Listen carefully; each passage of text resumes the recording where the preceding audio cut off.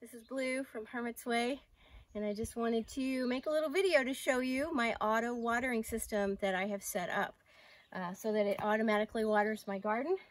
We are not living in our off-grid property yet, so we're only here every other weekend, and so I needed some way to water the garden when I wasn't here.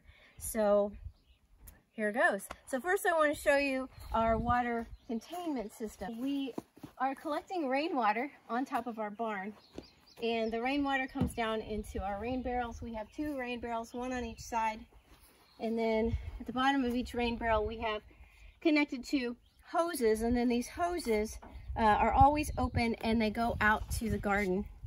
So let me show you how I have this set up in the garden. Both of the hoses come into the garden, and then once it gets into the garden, get this crazy contraption set up here. One of the reasons why this works very well actually is because there's a downward slope from the barn to the garden. So the whole thing is sloping downward. You would not be able to set this up and have it work successfully if you didn't have a downward slope, or it wouldn't work at all if it sloped up.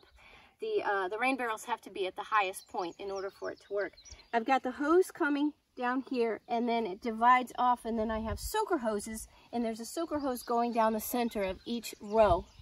And so I set all this up and found out that there was not, even with the downward slope, there wasn't enough pressure, water pressure, to get enough water out of the soaker hoses. Was put timers on each of the soaker hoses.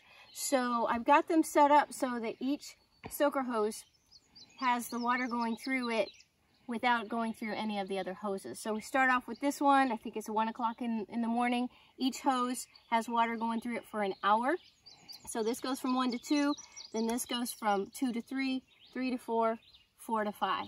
So as long as the water is only going through one soaker hose at a time, there's enough pressure, and so you get a really nice pool water all along the rows. And this has been doing a great job to water all of my plants automatically when I'm not here. And you can see it's done very well. Got a very, very good, beautiful crop this year.